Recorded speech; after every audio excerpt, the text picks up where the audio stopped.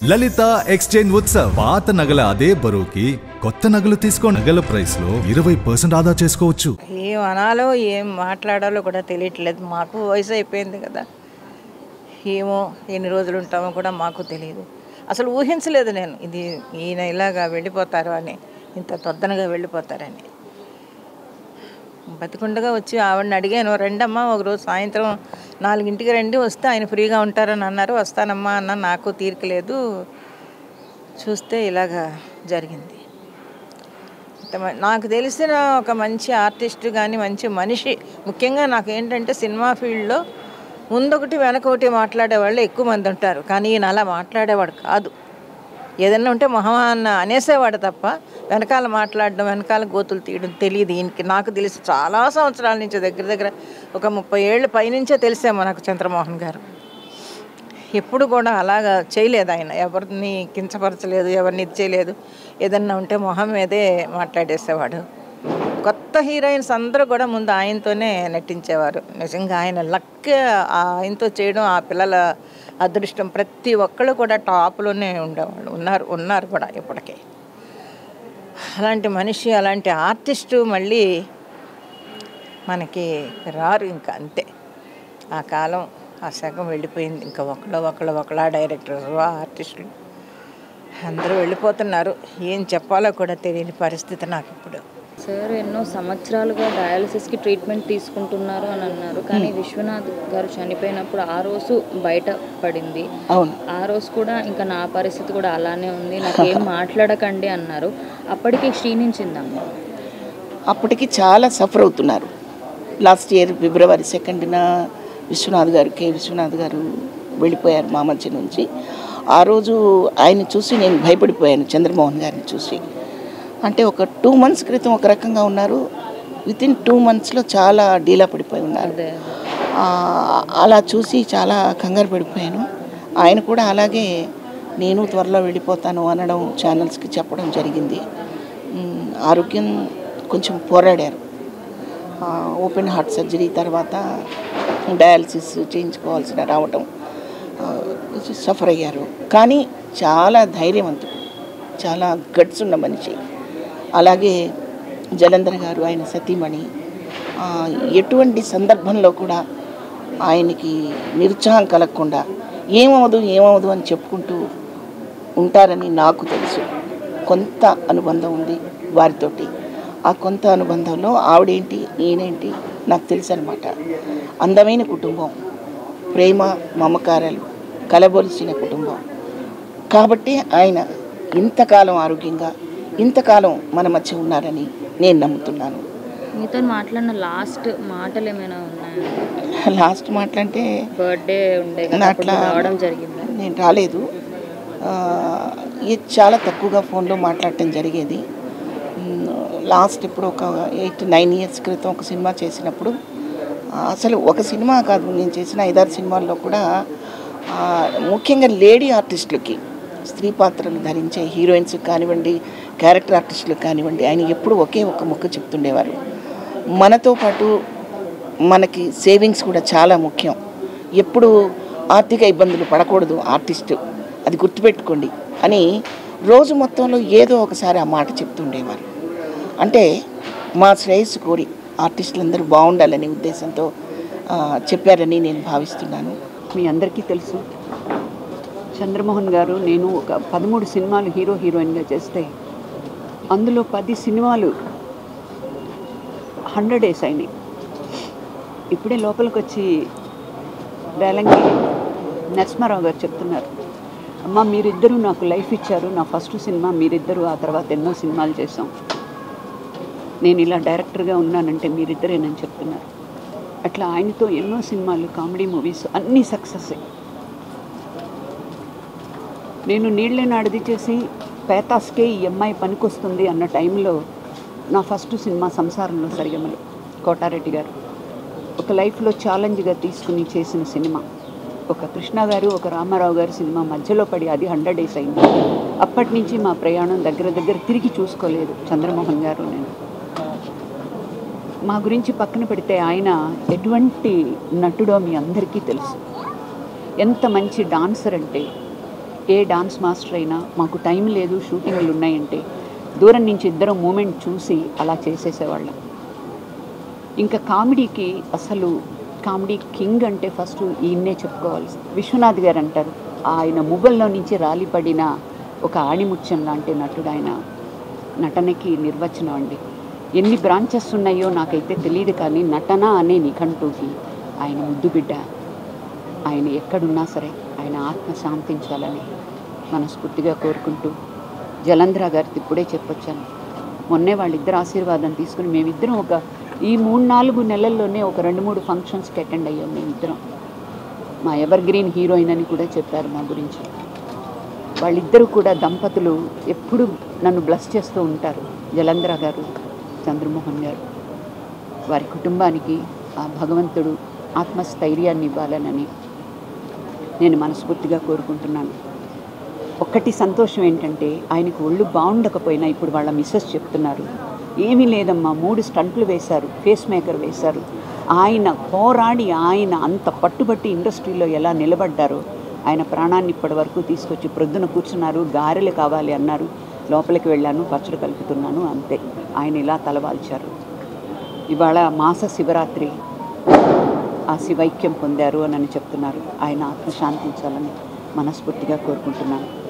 Comedy king, నటనకి నిర్వచనమైన ఆయనకి ఇంకా ఏడుపు వీడ్కోలు కాదు, ఆయన ఆనందమైన వీడ్కోలు ఆయనకి ఇవ్వాలి. లాస్ట్ మాట్లాడినప్పుడు ఆయన హెల్త్ కండిషన్ ఎలా ఉంటుంది? ఆయన ఎప్పుడు దాని గురించి అసలు ఎప్పుడు మాట్లాడేవారు కాదు. దాని గురించి ఎప్పుడైనా ప్రస్తావన వచ్చిందంటే అది అంతే, దాన్ని వదిలేసి నువ్వు ఎలా ఉన్నావు అని. శైలైనా అప్పుడప్పుడు వస్తున్నప్పుడు కలుస్తూ ఉంటుంది, నువ్వు అసలు మరీ కనిపించట్లేదు అని చెప్తూ ఉండేవాడు. లేదు సార్, టీవీ షూటింగ్స్ ఉండే, దీనివల్ల రాలేకపోతున్నాను. సో పాపం I couldn't come and see him personally when he was. Sir, అంటే లాస్ట్ ఎన్నో సంవత్సరాల నుంచి బాధపడుతున్నారు అన్నారు, కానీ ఇప్పటి వరకు ఎప్పుడు కూడా బయటకు వచ్చి ఇలా హెల్త్ కండిషన్ ఇలా ఉందని ఎప్పుడు sir? Is a very strong person basically, చాలా స్ట్రాంగ్ పర్సనాలిటీ. వారికి ఎక్కడైనా ఈవెన్ ఇంట్లో ఫంక్షన్స్, తెలిసిన వాళ్ళ ఫంక్షన్స్ ఉన్నా కూడా, వారి ఆరోగ్యం అలా ఉన్నా కూడా వచ్చి హీ మేక్స్ హిస్ ప్రెసెంట్. చాలా డేస్ నుంచి కూడా డయాలసిస్ అవి జరుగుతూ ఇబ్బంది పడుతున్నారు. ఆయన ఇబ్బంది పడినా బట్ ఎక్కడ బయటకు కనిపించేవారు కదా. It's sad. ఒక మంచి వ్యక్తి, ఒక మంచి నటుడు, చాలామందికి మార్గదర్శకులు. ఈరోజు పొద్దున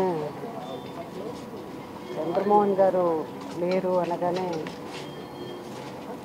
నమ్మలేకపోయాము.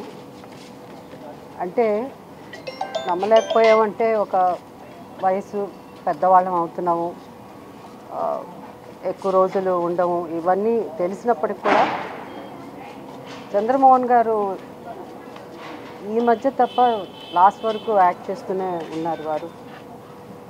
వారితో నేను ఎన్నో చిత్రాలు నటించడం, ఎన్ని చిత్రాలని చెప్పలేము, నంబర్సే తెలియదు, అన్ని చిత్రాలు నటించడం. అంతేకాకుండా ఆయనతో చేసిన సినిమాలు కూడా పెద్ద సక్సెస్ అవ్వడం,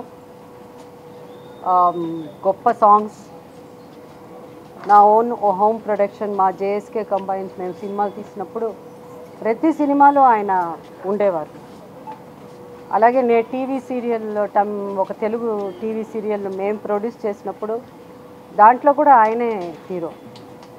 సో నా జర్నీ చంద్రమోహన్ గారితో పాటు the most successful journey, the best co star. ఆయన నటన గురించి నేను చెప్పాల్సిన అవసరం లేదు. ఆయన గురించి చెప్పాలంటే ఆయన అభిమానులకు కానీ, సినిమా అభిమానులకు కానీ ఒక నిమిషం కాదు, ఒక రోజు కాదు, ఎంతైనా చెప్పుకుంటూనే పోవచ్చు. నేనే కాదు, ఈ ఇండస్ట్రీలో ఆయనతో నటించిన ప్రతి వాళ్ళకి ఆయన గురించి చెప్పడానికి ఎంతో ఉంది. ఆయన లేరన్న బాధ ఉన్నా కూడా ఆయన గురించి మాట్లాడుతున్నప్పుడు ఎన్నో సంఘటనలు మాకు నవ్వు వస్తుంది, ఒక తెలియని ఒక ఆనందం చంద్రమోహన్ గారి గురించి మాట్లాడుతున్నప్పుడు. ఎందుకంటే ఆయన ఇండస్ట్రీలో ఆయనతో యాక్ట్ చేసినప్పుడు ఏ రోజు ఒకళ్ళ గురించి మాట్లాడడం కానీ, ఒక గాసిప్ కానీ ఒక పాజిటివ్గానే ఉండేది తప్ప ఒక నెగటివ్ అన్నదే ఉండేది కాదు. ఆయన నవ్వకుండా మమ్మల్ని ఎంత నవ్వించేవాడో, అంత నవ్వించి ఒక నటుడు ఆయనతో సెట్లో యాక్ట్ చేసినప్పుడు జీవితకాలం ఒక ఆర్టిస్ట్కి, నాలాంటి ఒక ఆర్టిస్ట్కి ఆయనతో నటించాలి, ఎప్పుడు నటిస్తూనే ఉండాలి అని అనిపించే నటుడు చంద్రమోహన్ గారు. వారు ఇప్పుడు లేదు. లోపల వెళ్ళినప్పుడు ఆయన చూసినప్పుడు బాధేసింది. బట్ దాని తర్వాత వారి గురించి మేము లోపల మాట్లాడుకున్నప్పుడు ఎంత ఆనందం, ఎంత నవ్వు, ఎంత అంటే ఆయనకి ఏడిస్తే ఇష్టం ఉండదు. ఆయనకి మేమందరూ నవ్వుతూ ఉండాలి, అందరం నవ్వుతూనే ఉన్నామని అనుకుంటున్నాను నేను. సో నాకు is a great friend, great co star, గొప్ప వ్యక్తి, రియల్లీ గ్రేట్ యాక్టర్. ఒక ఇండస్ట్రీ, మన Telugu pride of Telugu industry అనే చెప్పాలి ఆయన. సో వారి గురించి అందరికీ, ఆయన అభిమానులు అందరికీ తెలుసు కాబట్టి ఆయన చిత్రాలు, నేను చేసిన సినిమాలే కాదు, ఆయన మిగతా హీరోయిన్స్తో చేసిన సినిమాలు కూడా ప్రతి నటి కొత్తగా యాక్ట్ చేసేటప్పుడు, ఒక న్యూ కమ్మర్గా ఎంటర్ అయినప్పుడు ప్రతి హీరోయిన్ చంద్రమోహన్ గారితో యాక్ట్ చేసిన వాళ్ళమే మేమందరం కూడా, అందరం ప్రతి ఒక్కరు. సో వన్స్ అగైన్ వాళ్ళ కుటుంబానికి మై హార్ట్ ఫెల్ట్ కండోలెన్సెస్ చెప్పుకుంటున్నాను. వారిని ఈ మధ్య టీవీల్లో అక్కడ షాట్లు చూస్తూ ఏదో అనారోగ్యానికి గురవుతున్నారు అనేది అర్థమైంది. నిన్న మొన్న కూడా ఎప్పుడో నేను వారి వీడియో ఒకటి చూశాను, బాగా మాట్లాడుతున్నారు. అమ్మయ్య ఈయన కోలుకున్నారు అని ధైర్యంగా ఉన్న సమయంలో తెల్లారేసరికి ఇటువంటి వార్త చూడాల్సి వస్తుందని అనుకోలేదండి.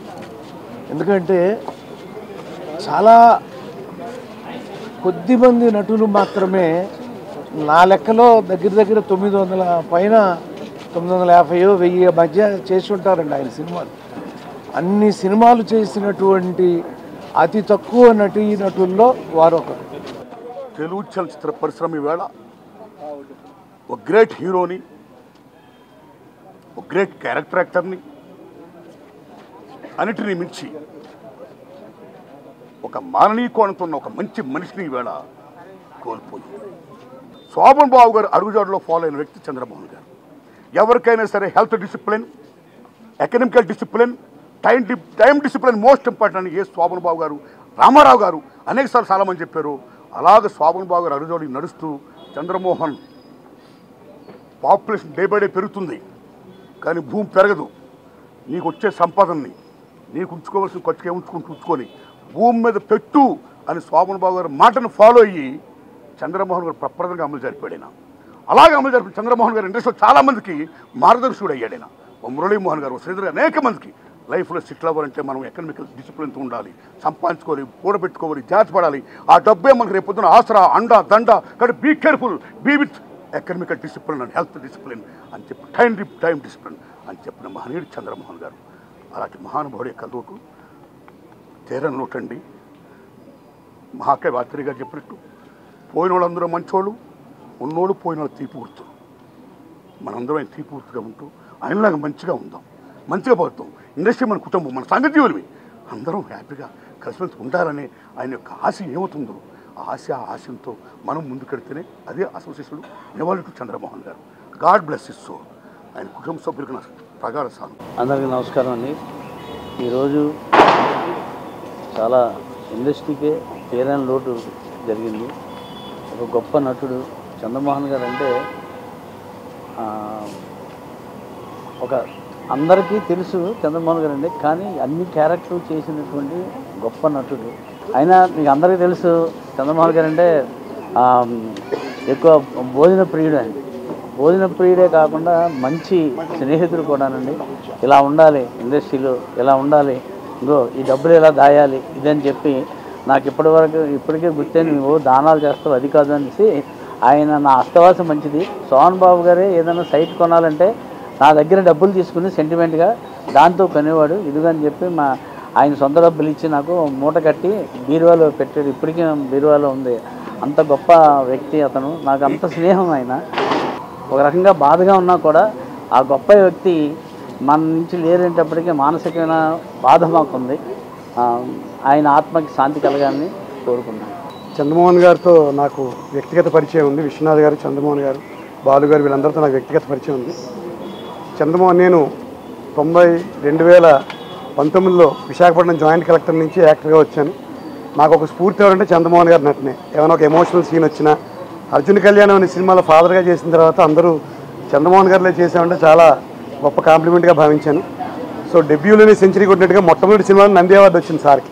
రంగులరాట్నం సినిమాలోనే స్టేట్లో నంది అవార్డు సంపాదించినప్పుడు కాసు బ్రహ్మానంద రెడ్డి గారు వీరికి నంది అవార్డు ఇచ్చారు అప్పుడు ముఖ్యమంత్రి. నువ్వేం చేస్తావు అబ్బాయి అంటే, నేను ఇంతకుముందు అగ్రికల్చర్ ఆఫీసర్నండి, నాకు మళ్ళీ ఆయన సినిమాల్లో నేను పెద్దగా రాణించకపోతే మళ్ళీ వెనక్కి వస్తే ఉద్యోగం ఇప్పించమని ముఖ్యమంత్రి గారిని అడిగారు తీయన. అప్పుడు కాసు బ్రహ్మానంద రెడ్డి గారు ఏమన్నారంటే, నువ్వు వెనక్కి తిరిగి చూసుకోక్కర్లేదయ్యా, చాలా పెద్ద యాక్టర్ అవుతావు అని చెప్పారు ఆ నంది అవార్డు ఇచ్చేటప్పుడు. సో అదే నిజమైంది. 900 సినిమాలు చేశారు, డౌన్ టు ఎర్త్. మీ అందరికీ తెలుసు కదా, ఇవాళ 4 సినిమాలు చేస్తే నేను ఒక 10 ఇంటర్వ్యూలు ఇచ్చాను. అప్పుడే ఒక 50 సినిమాలు చేస్తే 50 ఇంటర్వ్యూలు. అలాంటిది వారందరూ పాతకాలం మనుషులు డౌన్ టు ఎర్త్ ఉంటారు. ఎంత ఎదిగినా ఒదిగి ఉండడం అనేది అటువంటి నటుల దగ్గర నేర్చుకోవాలి.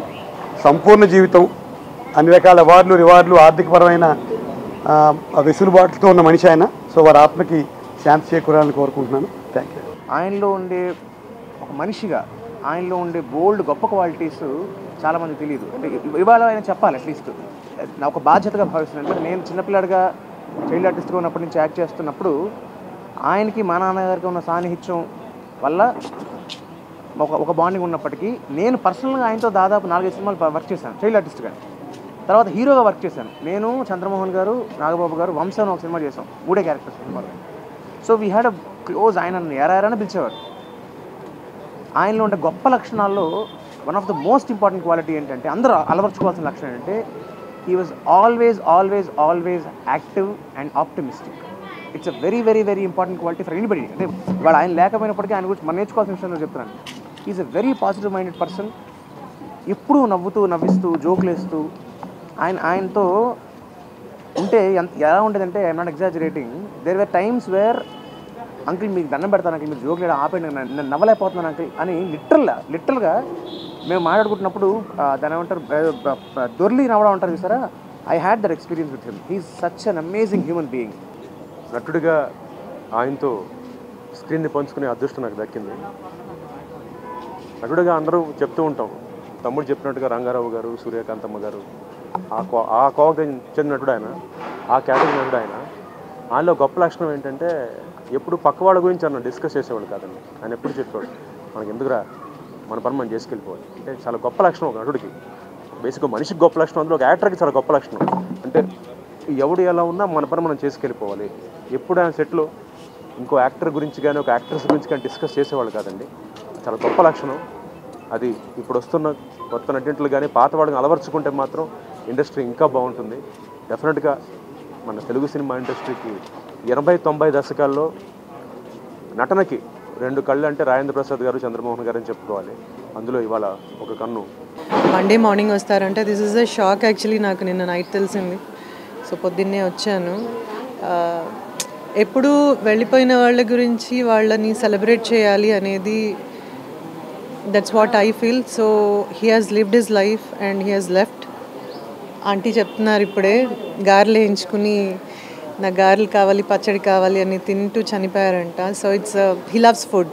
చంద్రమోహన్ గారికి ఫుడ్ అంటే పిచ్చి ప్రేమ. సో నాకు తెలిసి wear ever he is, he must be enjoying the Diwali.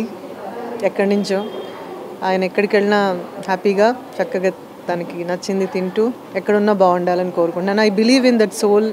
ఇది ఎవరు ఎక్కడికి వెళ్ళినా they will be safe somewhere అని. So I wish his family to stay strong and celebrate his life. And అలాగే సినిమా ఫ్రెటర్నిటీ అంతా, whether it is TV, film or theatre, the whole fraternity నాకు తెలిసి అందరం we are all like going to miss him for ever, but he'll be there in our prayers and his family will be there in our prayers. Chandramohan గారు నాకు ఎప్పుడు ప్రీశిష్యుడు అనేవారు. నా పేరు actually సత్య. నేను సోషల్ మీడియాలోకి వచ్చినాక నా పేరు వైజాగ్ సత్య అని పెట్టింది కూడా చంద్రమోహన్ గారే.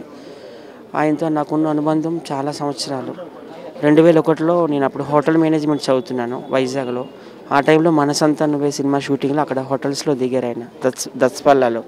అప్పుడు ఆయనకు సర్వీస్ ఇచ్చాను. అప్పటి నుంచి మా అనుబంధం కంటిన్యూ అవుతూనే ఉంది. నేను ఆయన గురువు అని పిలుస్తున్నాను. ఎందుకంటే ఆయన 600 to 700 సినిమాల్లో చేసినా నేను ఆయనతో పాటు ఏ సినిమాలో చేయలేదు. అప్పట్లో అడిగారు, దువ్వాడ జగన్నాథంలో చిన్న రోల్ చేస్తామని అడిగారు.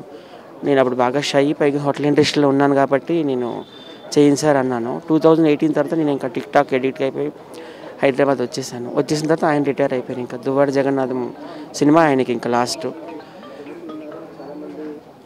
చంద్రమోహన్ గారుని మొన్ననే కలిశాను. ఇంకా బాగాలేదు. మాట్లాడిన లాస్ట్ మాటలు ఏంటి? 2 months క్రితము ఏజ్ హాస్పిటల్లో జాయిన్ చేశాను. ఇట్లా డయాలసిస్ ప్రాబ్లం వచ్చిందని. ఆయన డయాలసిస్ 2 years నుండి ఉంది. నేను కూడా అక్కడ ఏజ్ హాస్పిటల్కి వెళ్ళాను.